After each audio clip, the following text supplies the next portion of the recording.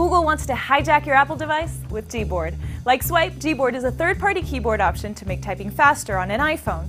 Unlike Swipe, it also comes with its own search bar for emojis, GIFs, or even plane tickets. Here's what you need to make the plunge. First, download the Gboard app from the App Store, open the app and hit Get Started, or go directly to the Keyboard option under General in your settings.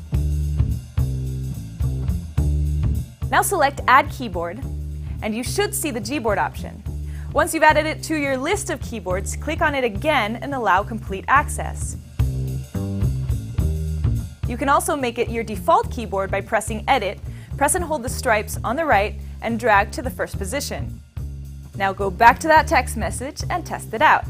If it's not the first one that pops up, just press the world icon and get started.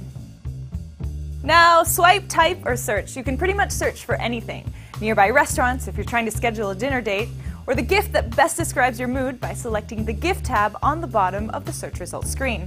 The image will be saved once you click on it to later paste manually onto your message bar.